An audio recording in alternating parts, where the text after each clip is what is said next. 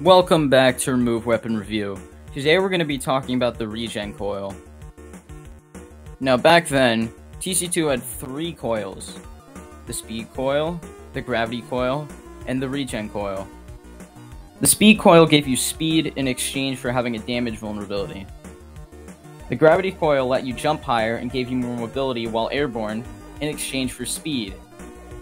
And finally, we got the Regen Coil.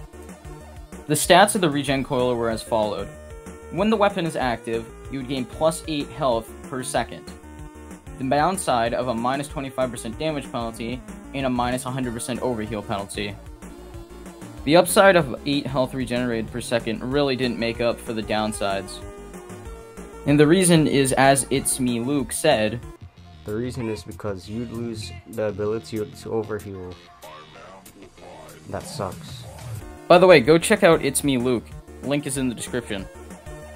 Anyway, back to the video. That one downside alone completely ruined the weapon's potential. However, this downside could help out medics by helping them build Uber and spawn, which is probably the only reason why people used it. Also, the regen wasn't terrible, especially if you pair it up with the Dalakos bar. But I'm really not joking. It seriously sucks. Like, even Brute agrees. The Regen Coil sucks!